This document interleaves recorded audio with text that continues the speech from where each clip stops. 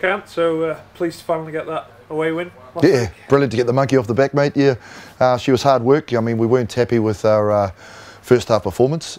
Chino, good team. You know, got to give credit to them. But second half performance, you know, pretty happy. We addressed some things at half time, and no, glad to get back up the road with 4 points. What do you think that could mean for the upcoming games and the rest of the season? I think no doubt it'll fill us with a bit more confidence. I think we are obviously growing together as a team, as a squad, shall I say, and you know the things we're working on, it's really evident that it's getting better. We've still got a way to go, but I'm sort of happy that we've got Richmond next up, because that means, you know, the so-called best team of the league, and they deserve to be there, and it means that we can't rest on our laurels and we have to take another step up.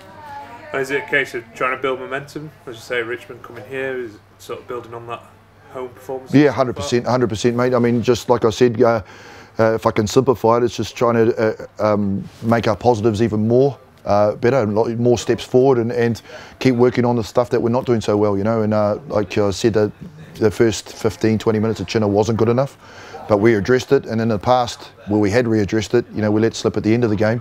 But this time we saw it out. So it proves that the hard work that we're doing out in the training field is bearing fruition. And how's the lads been in training after a win? Oh, it's good to see a smile on their face. They're a bit sore, a few sore bodies, but we still worked hard. Me and Smithy, we're quite keen to keep the work ethic going on Tuesday night, and we're going to work hard again tonight, and we want that work ethic running through the squad.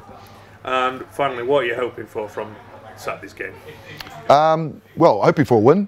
But we're definitely going to, I want to ask them some questions. I mean, put them under pressure, Richmond, and let them know that they're coming to our place, if that makes sense. But I definitely want to be in a position Saturday night where I can say we've taken another step forward.